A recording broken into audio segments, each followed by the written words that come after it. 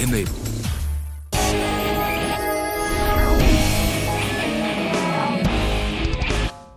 Hello and welcome to Making It Big Season 8.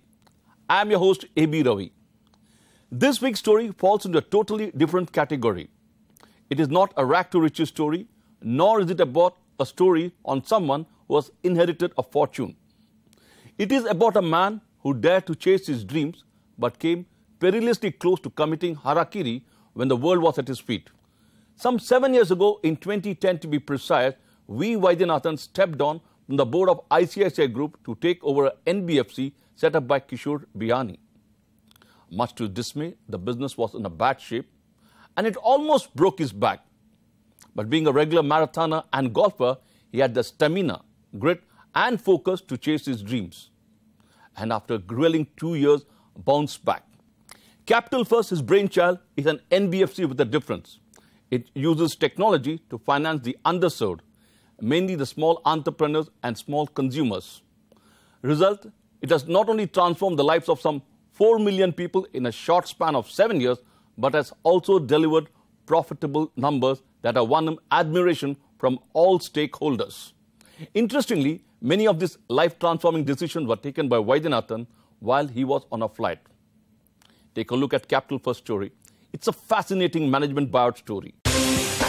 To Hell and Back, in essence, sums up the story of V. Vaidyanathan, the man who built Capital First into a leading financial services provider in 7 years flat.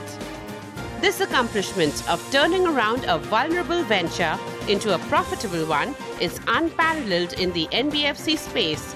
It could well become a case study in V schools, and not without reason. For unlike traditional models of financing, Capital First created new technology-led models to finance MSMEs and consumers in the hitherto unbanked and under-penetrated space. Thus, it provides loans anywhere between 15,000 rupees and 2 crore rupees for business expansion, plants and machinery, office display panels, ACs, PCs, laptops, printers, office furniture, two-wheelers, and short-term loans. Traditionally, these segments were underserved by the financial system owing to huge operating and credit costs.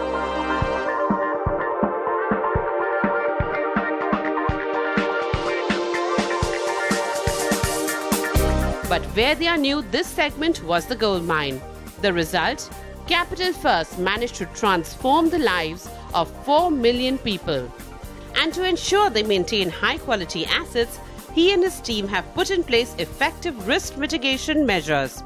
As a result, only 38% of the total applications gets disbursements. Each application passes through several levels of scrutiny and checks, mainly centered around cash flow evaluation, credit bureau and reference checks. These stringent processes have capped the company's gross and net NPA at 1.65% and 1% respectively. This is among the best in the Indian financial services. Today, Vaidya and his investors are laughing all the way to the bank. But the road to success was not exactly a cakewalk. So how did it all begin?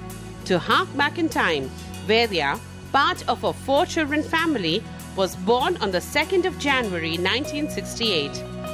After schooling at Kendriya Vidyalaya, he graduated from BITS Mesra at Ranchi in Jharkhand and then completed his advanced management program from Harvard Business School, Boston, USA. Like his father and siblings, he too wanted to be a part of the defense services, but he failed to make it as a pilot with the Indian Air Force on medical grounds. So in 1990, he joined Citibank, where he quickly learned the ropes of retail banking. He was sharp, persistent and result-oriented, and these qualities saw him rise up the corporate ladder fast. Impressed by his performance, Shikhar Sharma, the then MD of ICICI Personal Financial Services, wooed him to be a part of ICICI Bank's retail story. That was 6th March, year 2000. Here too, Vaidyanathan made his mark. Then, ICICI was a development financial institution which was beginning to make forays into the retail banking space under KV Kamath. With Vaidya bringing in a new sense of urgency and dynamism, ICICI managed to grow the retail loan book to 1,30,000 crore rupees and build a network of 1,400 branches and 25 million customers. In 2006, he was drafted on the board, and by 2009, he became the MD and CEO of ICICI Prudential Life Insurance Company. And then the unexpected happened. In one of his business trips to Hyderabad, he met the retail king Kishore Biyani, who, during the 1 hour plus flight, talked about his NBFC Business Future Capital. By the time the flight landed, Kishore made Vaidyanathan an offer to take over Future Capital, which was headless, and also agreed to Vaidya's term of 10% equity. That was 2010. Vaidyanathan felt elated. This offer was close to his dream of setting up a retail bank. But his family and friends were shocked, as he was already on the board of India's largest private sector bank.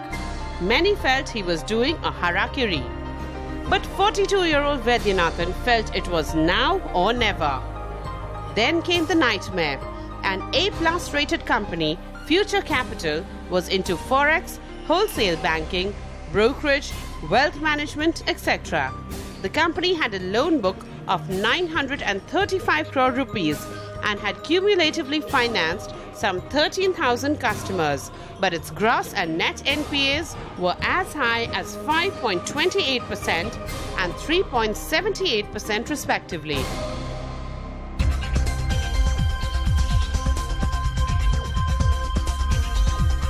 Vaidyanathan brought in professionals to transform the company and raise capital for management buyout, but only to hit the wall. With Kishore Biyani openly expressing his intentions to exit Future Capital through media channels, the gloom further deepened, making banks and private equity players back out. With investments not coming in, Vaidya, between 2010 and 2012, was literally running with the hare and hunting with the hound. Yet, to his credit, he managed to grow the business by becoming an aggregator for a bank. Then came the turning point of his life. Call it chance or luck. The person sitting next to Vaidyanathan was Narendra Ostawal of Warburg Pincus. In the 2 hours flight to Delhi, Vaidyanathan told his story with passion and conviction. Warburg bought his story, but before funding Vaidyanathan, they did a reference check with the most revered personality from corporate India, Deepak Parekh. Well, I said, if there is an opportunity, please don't lose it. Go ahead and invest. The reason I said this was, I've known Vaidhi for many years from his ICICI days. He used to meet me regularly after he left ICICI to start this new company. And every quarter he would come and show me the results. And he was risk averse. He was a prudent lender. He was totally committed. I've seen him in his office. I've gone to his office, met his senior colleagues, and I was convinced that it would be a success story. The glowing compliments from Deepak Parekh reinforced their belief, and Warburg Pincus went the whole hog. There were a number of things that appealed to us about Capital First, but we at Warburg Pincus are all about backing entrepreneurs and management teams. And the first thing and the most important thing that appealed to us was Vaidyanathan and the strong team he had built under him.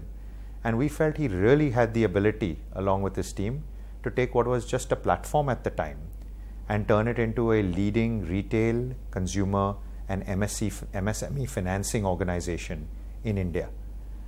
Taking it from that platform in what was a very underserved market, and which are niches that really were not served by the banks, we thought gave Vaidyanathan and his team a chance to grow this business to the next level and create this leader in the market. Most importantly, he had integrity, he had professionalism, and he had this entrepreneurial spirit. It's a rare combination, and the chance to partner with him as he embarked on this journey was something that we found very appealing. Vaidyanathan was on cloud 9. But what made the moment very special was the touching gesture from the veteran banker K.V. Kamath. When Vaidyanathan told his former boss Kamath about the Warburg-Pincus deal, Kamath got up from his chair, removed the blue tie he was wearing, folded it and gave it to Vaidyanathan after a gentle hug. Once 810 crore rupees came in, Vaidyanathan changed the business model to retail and then executed a management buyout of the company through open offer. Thus was born Capital First on the 29th of September 2012. All these changes and Vaidyanathan's dynamism are reflected in the company's financials. Today, Capital First is a AAA rated company. Between FY 2013 and FY 2017, its assets under management or AUM has grown from 7,500 crore rupees to 19,850 crore rupees, registering a CAGR of 27%. Likewise, its income has grown at a CAGR of 46%, from 358 crore rupees to 1,642 crore rupees. At the same time, the company's profit after tax has jumped from 63 crore rupees to 239 crore rupees, recording a CAGR of 40%. In sum, investors have earned handsome returns. Indeed, Vaidyanathan has arrived. Going by the accolades and awards he and his company have won, Capital First continues to grow at a scorching pace. His army of 2,100 employees spread over 222 locations have cumulatively served over 4 million plus customers. On that note, it's time for a short break. When we come back, CNBC TV18's AB Ravi talks to V. Vaidyanathan of Capital First to find out how he went about chasing his dream that finally ended in a management buyout. Also joining us on the show will be Rajat Verma of HSBC. Stay tuned.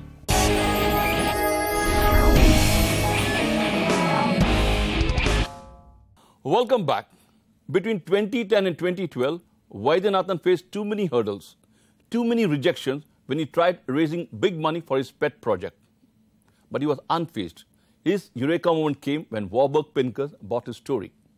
I caught up with the 49-year-old V. Vaidyanathan, founder and chairman of Capital First, at his tastefully done office in Mumbai's buzzing commercial hub, Lower Parel.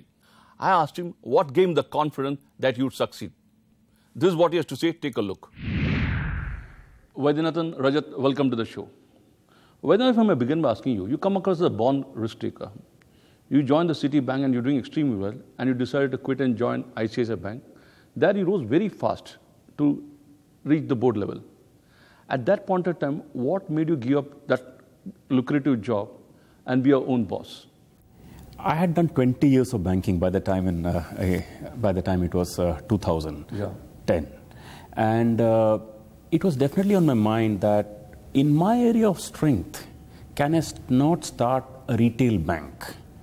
And at that point of time, RBI had given out a couple of licenses to Yes Bank, to Kotak Mahindra Bank.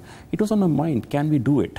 And I used to joke about it to my colleagues at ICICI Bank that one day I will set up my own bank. So this was probably a route towards making it happen. So what gave you the confidence that you will succeed? We were building a business in a space where I had experience, I had confidence. Okay. And at no stage we looked back. At no stage we felt, oh, the task is too big. You know, in 2010, our loan book on retail was only 94 crores. So it was like a very tiny piece, considering maybe the book I was managing at ICICI Bank, our loan book was over 1,40,000 crores. Yeah.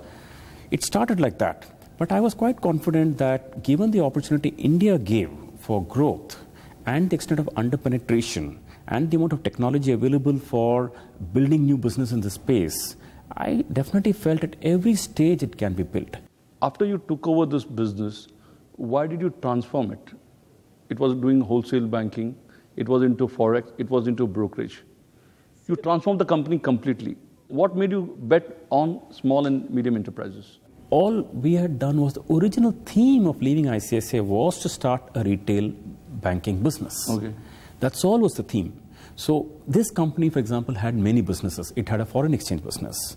It had a broking business. It had a wealth management business. It had a mall management business. It had wholesale banking business. Honestly, I didn't leave ICICI to do any of these businesses. So the idea was, take out all these businesses, take the shell. On the shell, start financing small new entrepreneurs. Our business model is very simple. Financing small entrepreneurs, financing Indian consumers with the help of technology and scale it up. Okay, let me get Rajat in. Rajat, you heard the first person account from Mr. Vaidyanathan. As a banker, what does it strike you? What strikes me is the speed of that journey. Clearly, the time then where they are stepped out of ICICI and built this. It's not such a long duration of time, but it's a scale business. I think that's a key determinant to a private equity investor, to any bank, because clearly in the space that Capital First operates in, how do you scale with the right controls, the right management, the right governance? I think that is the greatest determinant of comfort of an investor or a banker, etc. The opportunity, the space, and the clarity or, I think, focus. So, as Vaidya mentioned, he was very clear that he wanted to build a retail institution. And he stuck to that, and that the core, that's the experience that he carried with him from ICICI and earlier. And that's the team that he built, and that's the business that he's built, without deviating from it, without getting confused, just building that on scale. And when you superimpose that on the Indian kind of landscape where consumption is growing, small businesses are flourishing or are getting more and more ambitious. So what's the USP of your business? What makes it different from other NBFCs? We have built a business which is in a space that is rather underserved, and we're doing it differently, and that together makes it our own USP. Okay, so coming back to the 2010-2012 period, what are the lessons you learned that 2 years, very crucial for you, actually nearly broke your back, and you bounced back? When I look back and I try to take my memory back there, never look back. I mean, except once or twice when I really regretted leaving ICICI Bank. But most of the time, I would say that just keep moving ahead and don't look back. Be positive. All through those 2 years, I kept believing someone will be there. If it's not you, you. If it's not you, you. But someone will back this idea, and someone will give me 800 to 1,000 crores. So and there's someone meaning equity. Okay. So whether the discussion is fruitful or not, to keep believing someone will, it's a very important part of the discussion to be positive. So what do you believe in? Luck or serendipity? Luck makes it feel as if some god is sitting out there and bestowing luck on some selected few. I don't believe that anything like that is happening. I believe that effort meets chance and becomes serendipity. And I believe, therefore, out of chance is not in our control. Maybe it is, depending on where we go, but effort is in our control. So wherever we are, whomever we're meeting, make the effort. I remember once that I was really trying to get appointments from various institutions to make a pitch. Yeah. And I finally got an appointment with the International Finance Corporation, IFC. And a gentleman called Arun Kumar had come from US. Okay. The day he came, I was struck down with dengue, and I was literally shivering with 103 fever. But I did not want to let go of that appointment. I met him at Sofitel in Bantakola complex, and I had the 2-hour discussion. At the end of it, he told me, what's wrong with you? And then he felt me and said, you're very high on fever. The point is that just don't let go of opportunity. You don't know which one will strike. If a youngster came to you for advice, what is the advice you'd give him or her how to start a business, the do's and don'ts? I definitely feel that if you're going for it, you've got to go for it wholeheartedly. And we can't keep our feet in two places. Number 2, some risk is there when we start something, when we leave a cheese and catch a new cheese. Yes, there is some risk involved, but we've got to take it in our stride. Number 3, be very, very, very positive. I believe that there is a great amount of silent power in being positive.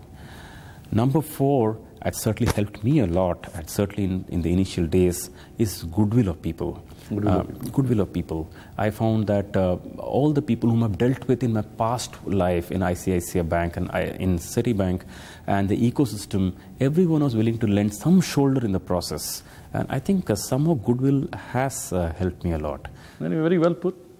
Thanks a lot, Vaidyanathan, for being on the show. Thanks, Rajat, for being on the show. It's a pleasure talking to both of you. Yeah. Thank you. Well, that was Vaidyanathan telling us how he skillfully played bouncers and googly. These are the mantras he implemented to build Capital First. Never look back. Go for your ideas wholeheartedly. You need to take risk to make it big. Effort is under your control, so put in 100%. Honesty and ethics are a must. You need to earn the goodwill of the people. Well, on the face of it, the mantra seems simple and easy, but it's tough to practice. Before I go, here's an interesting observation made by Abhinav Bindra, the Olympic gold medalist winner, and I quote him: "Practice is a talent. Perseverance is a talent. Hard work is a talent. I have only one talent. I can work harder than anyone else." Unquote. Vaidyanathan did likewise, and in the process converted Capital First into a gold mine. On that note, it is time to say goodbye. See you next week with another interesting episode. Till then, keep watching CNBC TV18.